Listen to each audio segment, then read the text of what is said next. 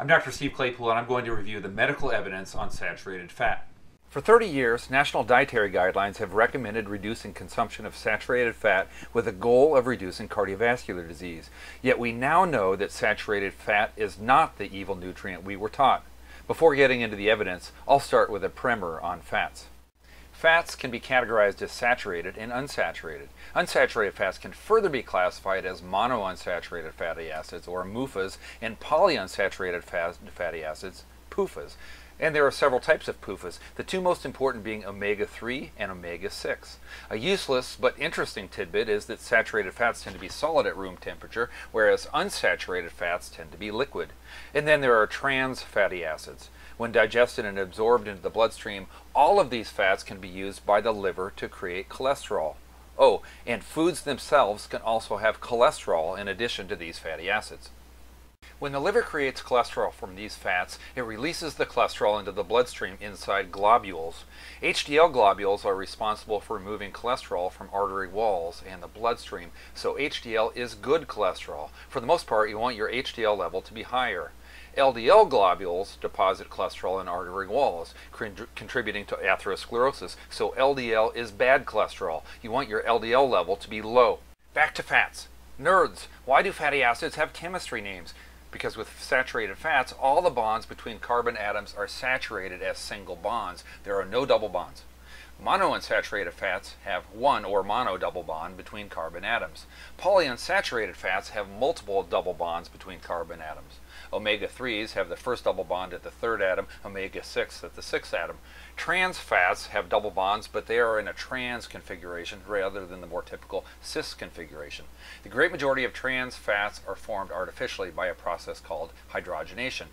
And cholesterol has a very different structure, but who cares? Using chemistry names just adds to the confusion. I don't like teaching nutrition based on macronutrients like saturated fat. Saturated fat, MUFAs, PUFAs. I like the whole model to go kerplufa because it's confusing. People can't remember this stuff. This isn't how we eat. I'll have an order of saturated fat with a side order of PUFAs, please. No, eat real food. People should remember which foods are helpful and which are harmful by food, not by macronutrient.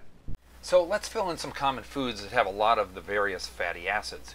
The biggest sources of saturated fat in the U.S. come from cheese, especially from pizza, milk, butter, ice cream, and desserts, meat products of all types, and Mexican food.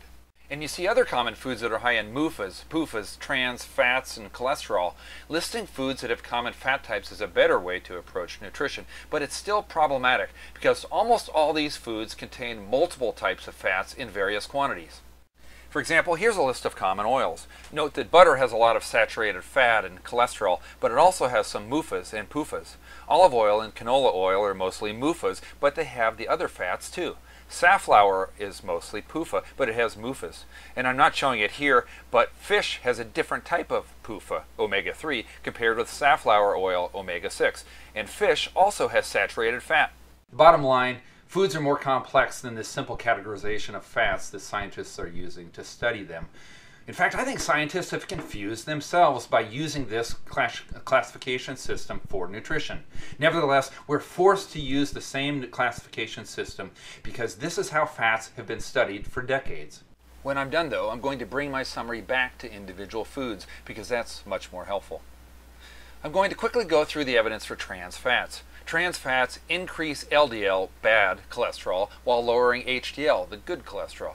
This is a very bad effect on cholesterol.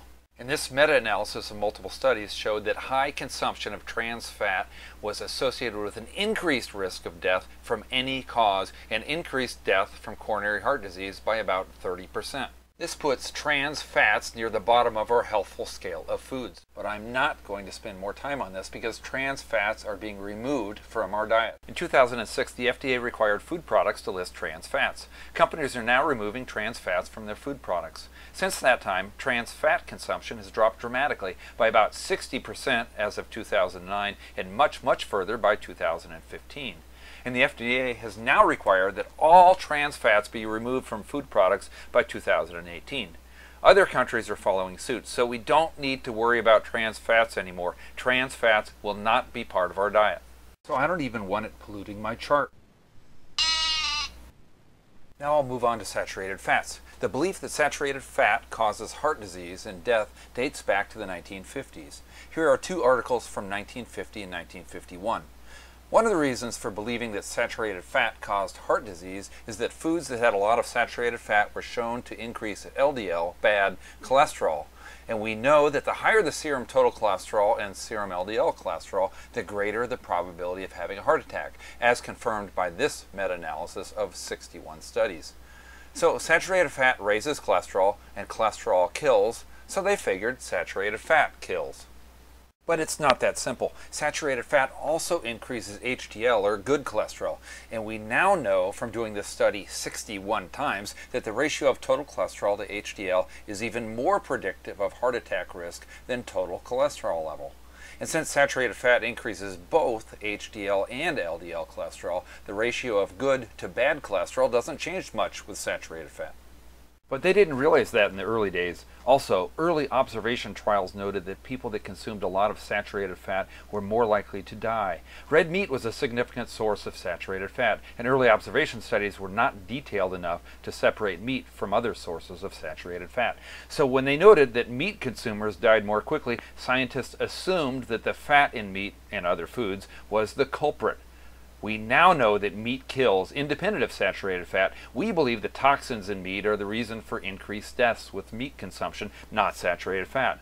The WHO puts the level of proof that meat causes cancer in the same category of strength of evidence as smoking. Watch my videos on red meat for more details. So it was the meat causing the deaths, not the saturated fat in the meat. And to put it in perspective, remember this study from the meat videos that suggests the increase in all-cause mortality for the overall category of red meat is about 30% for high consumers. This is enough of an effect to skew the results for the entire group of foods that have saturated fats. This places the overall category of red meat here on our healthful scale of foods. But the fact that saturated fat increased cholesterol and observation trials showed increased deaths were enough for the U.S. to declare war on saturated fat. National dietary guidelines were introduced in 1977 recommending that all fat be reduced. This low-fat diet was endorsed by professional medical societies, including the American Heart Association. So you've been taught since the 1970s that saturated fat is bad. Fast forward to the 1990s when higher quality studies of nutrition were finally being conducted. This is a randomized control trial pitting a low-fat diet against the typical American diet. It was initiated in 1993. 50,000 women were randomly assigned to one of two diets, a low-fat diet or routine American diet. This is not just an observational trial. These participants were asked to stick to a diet based on random assignment. If assigned to a low-fat diet, they were told to reduce their total fat intake. All fats were reduced, not just foods with saturated fats. In place of fats, they ate more grains, for example, pasta and bread. On average, they also ate about one more serving of fruits and vegetables. They were followed for about 8 years. Which group had less cardiovascular disease? How many of you vote for the low-fat group? None, I suppose, because I already tipped you off. How many picked the normal diet? Wrong. I tricked you. The two groups were actually equal with the same incidence of cardiovascular disease. But this was a surprising finding. We had expected to see a reduction in heart disease with a reduction in total fat and therefore saturated fat. It's hard work to change your diet and eliminate fats and replace fat for carbs, and all for nothing. Yet this was the diet we believed in the 1990s, so results from trials like this were shocking. Note that the study group ate a little bit more fruits and veggies, which are believed to be healthful, and the control group likely had more meat, which is harmful, and yet outcomes were the same. This is a hint that the trade in fat for carbs is not a good idea. I want to point out that the results also suggest that changing from this higher carb, low-fat diet to a normal diet would also have no benefit. Why didn't the low-fat diet reduce cardiovascular disease? Turns out that replacing fat with carbs doesn't improve the LDL to HDL cholesterol ratio. The LDL will go down, but so will the HDL, so the ratio of bad to good cholesterol doesn't improve. We know that from the 61 trials reviewed in this study. In the 1990s, we started tracking detailed observational trials. Very detailed food and lifestyle diaries allowed us to collect data on many different risk factors so we can compare groups that are seemingly equal except for saturated fat consumption. For example, we can compare people that are fat, don't smoke, don't exercise, eat the same numbers of fruits and vegetables, and are otherwise the same, except one group eats a lot of fat and the other doesn't. Fast forward to 2010, after we've been following these people for many years. This meta-analysis of 21 prospective studies covers about 350,000 people. There was no difference in the incidence of cardiovascular disease compared groups with a low saturated fat intake to high saturated fat intake. Jumping forward to 2015, this study analyzed multiple observational trials in a slightly different way and now looked at death, not just cardiovascular disease. Saturated fat intake was not associated with all-cause death or death from cardiovascular disease. The forest plot from this study compares different outcomes. Remember, with this type of graph, each outcome is represented vertically. Bars that appear to the left of this line have a lower risk, to the right of the line a higher risk. The bar represents the confidence intervals. The range of the bar represents a 95% chance that the relative risk number is in this range. The most important finding is that saturated fat is not associated with all-cause mortality. But also note that the one bar that sticks out in this study is death from coronary heart disease. It's situated to the right and the bar barely crosses the middle line. This p-value of 0.1 means that there's a 10% chance that there is no difference between these groups. In other words, there is a 90% chance that the foods with saturated fat in these studies are actually associated with increased death from heart disease. So there is no association between saturated fat and all causes of death, no difference in cases of heart disease, but saturated fat still might be associated with death from heart disease, in which case the risk is slightly increased at an average of 15%. Basically, we need more research to resolve this issue. If the healthful food scale measured heart disease only, then we'd state that saturated fat has a 10% chance of being here in the neutral position and a 90% chance of being here. But it doesn't measure just heart disease. It is an overall assessment, and even with the uncertainty of the risk of heart disease, we're much more confident the overall risk of all-cause mortality is neutral. As I stated, there is inherent uncertainty in attempting to study a macronutrient. Lumping foods together when studying fat causes problems. Meat increases the risk of death from toxins, so including it in the fat analysis complicates the assessment. Instead, investigators should have studied individual foods relative to their fat content. If that was done, I suspect the inclusion of meat might be responsible for the presumed risk of heart disease. And it turns out that there is this study that has helped point out that we shouldn't attempt to study nutrients in isolation. This is a meta-analysis of 26 studies that was able to assess the risk of disease in foods with a lot of saturated fat by comparing specific foods. Milk, cheese, butter, and yogurt were not associated with all-cause death or death from heart disease. Whereas meats and processed meats were strongly associated with both all-cause mortality and death from heart disease. Duh! We already knew the toxins from meats cause death. It's probably not the fat content in the meats that is the culprit. Back to the food scale. I need to consolidate some of the foods to make room. And I'm going to list the specific foods instead of saturated fat because listing macronutrients makes no sense. There is a little more information to consider for dairy products that I'll review in the future in specific videos, for example diabetes, but for now these foods are neutral, and it doesn't matter if we're talking about whole milk dairy products or skim versions. And palm and coconut oil, which are very high in saturated fat, go here too, but I'm not including them because they're not eaten commonly enough to warrant a spot on my chart. What about eggs? They don't have much fat, but they have a lot of cholesterol. One meta-analysis suggested a modest risk for cardiovascular disease. Another meta-analysis suggested no risk, and a third, more recent study suggested that accurate analysis of the data isn't yet possible because of a variety of reasons. Basically, we need more research. As of now, eggs are either neutral or possibly slightly unhealthful. Time and more studies will give us the final answer. They certainly aren't the evil food they were once portrayed to be.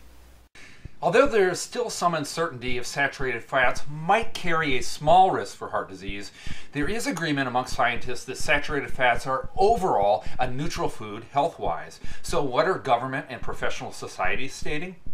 England's Public Health Organization came out with a statement that it still supports guidelines that recommend limiting saturated fat.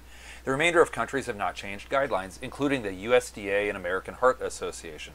The USDA still recommends limiting saturated fat. In addition to lobbying pressure, one reason for not revising the guidelines is because scientists aren't sure of the impact of changing the message. If saturated fats are replaced with unhealthy choices, outcomes will be worse. On the other hand, if they're replaced with healthy choices, outcomes will be better. and vice versa. Eating more saturated fats instead of unhealthy foods would be good, but replacing healthy foods for saturated fat would be bad. Scientists don't know what substitution pattern will happen with guideline changes. Let's look at the data and decide which substitutions make the most sense. There are 15 good randomized control trials that are included in this review. In these trials, participants were assigned to eat either a diet with saturated fat or a diet where the saturated fat was replaced with other macronutrients. Cardiovascular disease was reduced when saturated fat was replaced with non-saturated fat, especially PUFAs. Cardiovascular disease was not reduced if saturated fat was replaced by carbohydrates or protein.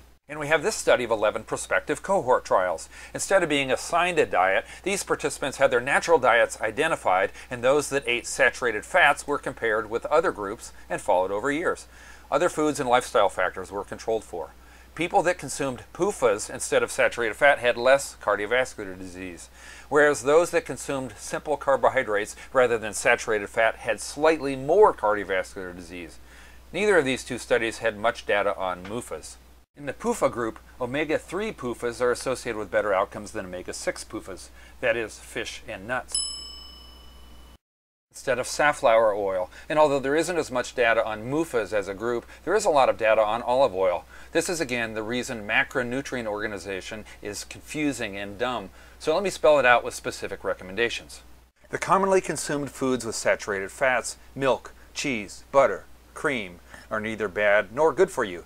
Eggs are also fairly neutral. There is no reason to limit your consumption of these foods. Meats are bad for you, as previously reviewed, but probably not because of the saturated fat. So it would obviously make no sense to substitute a meal of butter, cream, and greasy cheese with lean beef. That would be dumb. Do not eat a low-fat diet and substitute the saturated fats with simple carbohydrates, like pasta, bread, rice, and sugar. If you are going to limit your butter, cream, and cheese, then replace them with fish, olive oil, and nuts. This makes sense regardless of official statements about saturated fat.